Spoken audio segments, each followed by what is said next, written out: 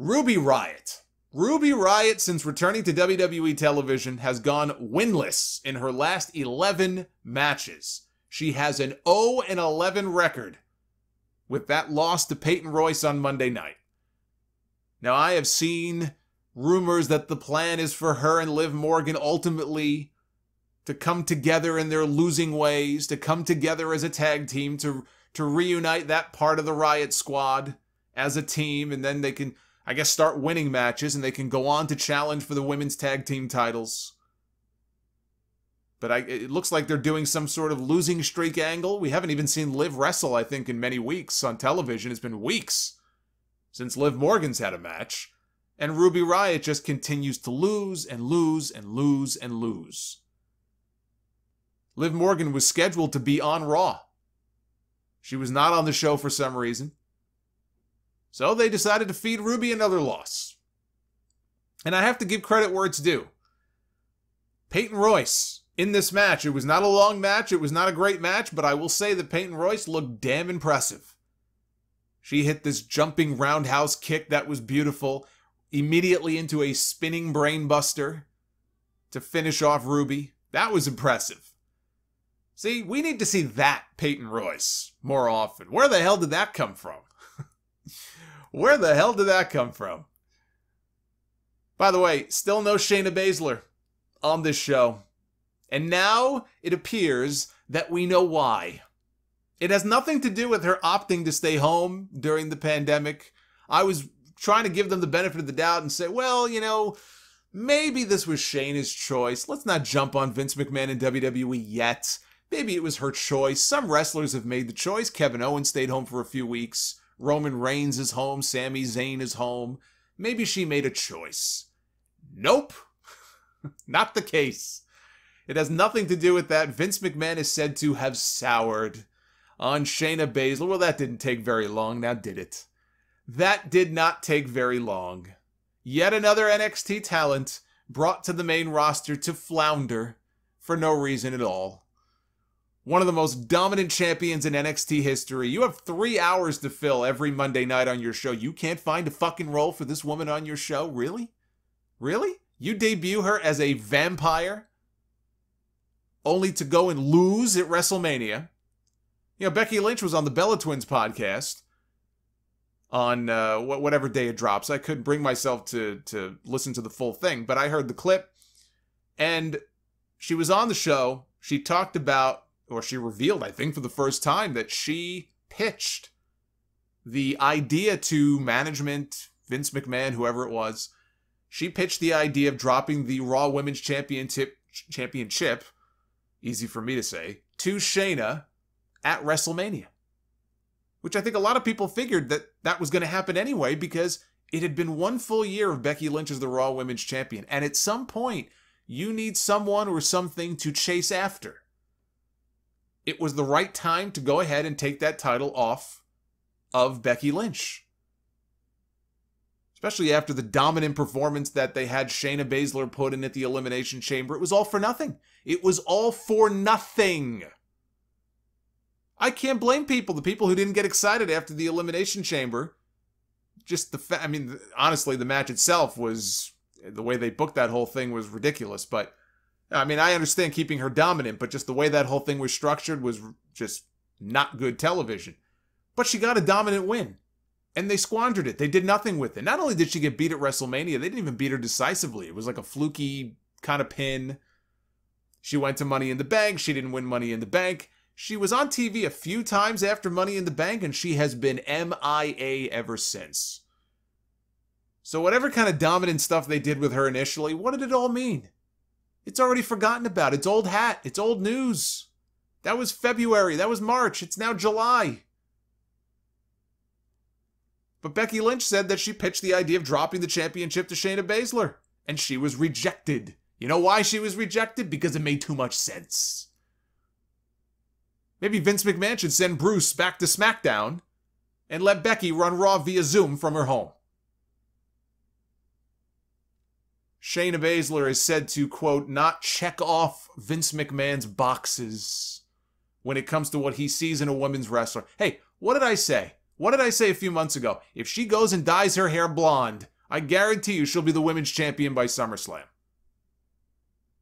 Her chances of at least being on television, maybe forget being the champion, her chances of at least being on TV go up exponentially if you just put a blonde wig on her head or you put blonde streaks in her hair. Then she'll check off some of Vince McMahon's boxes. This was all very predictable. You don't have to think that Shayna Baszler should be the champion. I know not everybody is a big fan of Shayna Baszler's work. They think she's boring. There are people who comment on her looks and her appearances. Or her appearance. I mean, she didn't look any different in NXT than she does now. I personally don't give a shit about it. Who cares? There are people who said the same things about Ruby Riott when she got called out. Ruby Riott is a very good wrestler. Ruby Riott was actually getting a push for a while and having some of the best women's matches on Monday Night Raw before she went in for the shoulder surgery. She had double shoulder surgery. She was out a very long time. Hopefully they didn't Brutus Beefcake her where she got hurt, came back, and now her career will never be the same again. I'd like to see her try to get back to, her winning ways at some point. That would be nice. I think the Raw Women's Division could use that boost. I don't care what your thoughts are on Shayna Baszler as the champion or whatever. There is a role for her on this show. She had a role that worked for her in NXT. You can adapt that and you can make it work on Monday Night Raw. There is a role for her on the show. We get 4 fucking segments with the Big Show. They can't spare a segment or 2 for Shayna Baszler? But you see, it's a self-fulfilling prophecy. At the end of the day, it doesn't matter. Can't get over if you're never on TV. Now, there's a quick update here on Kairi Sane. Kairi Sane, we have not seen her for several weeks now on television. A lot of rumors flying around that her career could be over or that she could be out soon of WWE. Per the Observer, the latest update is that she is going back to Japan, at least temporarily, to be with her husband. She had just gotten married earlier this year. In February, she got married. And I guess her husband's in Japan. She's been working here, so she's going to go back home to be with him for a bit. And the company has known about this for a while. This was not a kind of a sudden decision or anything. And I guess that there was an idea on the table. There was a creative pitch on the table before the last injury happened with Nia Jax, where Nia, they were in a match and Kairi got her head split open on the ring steps and knocked herself out outside the ring. Not the first time she's been roughed up in a match with Nia Jax. But they were planning to do a story where she would suffer some kind of career-ending injury. There would be a storyline injury angle that apparently was not going to involve Nia. It would have been somebody else causing some kind of career-ending or career-threatening injury that would keep Sane off television, possibly for good, if she, ended up not coming back, but for a while, at the very least. And all we know is that the person was not going to be Nia Jax, which tells me, I guess it could have been Charlotte, but it tells me that again, would have been the perfect spot for a Shayna Baszler. But she doesn't check Vince McMahon's boxes. She doesn't check his boxes. But tell me that would not have been the perfect spot for Shayna Baszler. Because then it would have led directly into a match and a feud with Asuka. Things should have been building to Asuka and Shayna, the 2 most dominant women's champions in the history of NXT. But I don't know if that was the plan. That I don't know. But there's been talk about Kairi maybe being some kind of global ambassador to the company, which tells me that they don't see maybe there being much of an in-ring future for her. Look, Kairi has had a string of bad luck with injuries since coming to the main roster. And wrestling Nia Jax has not helped. Wrestling Nia Jax in 2020 is like what going to Action Park was for people in the 80s and the 90s. You took your life into your own hands when you walked into that amusement park. Anybody who remembers Action Park, you know exactly what I'm talking about. If not, there are documentaries on YouTube you can look for if you want to know more about Action Park. There's a reason they used to call it Class Action Park. The longest line of the park was the first aid line. But at least Action Park was fun. But look, if she chooses to go back home, if that's what she wants to do, I wish her well. I think it's a shame that things did not work out for her as well as a lot of us had hoped, or worked out for her as well as they did in NXT. Sadly, that seems to be a recurring pattern with far too many people. Some people come up from NXT and they have great success. A lot of people come up and they don't. Now, are there certain people who come to the main roster and get exposed? Yeah, it's possible. Kairi Sane is not one of those people. Kairi Sane is one of the premier female wrestlers in the world. And the fact that she just never really had a great deal of success on the main roster, it makes me very sad. Because there was a lot of potential there. And look, she did win the WWE Women's Tag Team titles with Asuka. She had some success.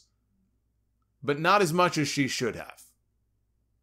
Still one of the most beautiful diving elbow drops that I've ever seen. People talk about the Macho Man and they talk about like great looking elbow drops. When I was seeing her drop that elbow on people in NXT, I even compared it to the Randy Savage elbow. I think I might have even said that it looked even nicer than the Randy Savage elbow. Of course, that upset people. Oh, how dare you disparage the great name of the Macho Man. I was disparaging the name of the Macho Man. I was complimenting Kairi Sane. But we never really got that Kairi on the main roster. And so health-wise, I hope she's fine. If she's still not totally recovered, I hope she recovers soon. And it's just too bad.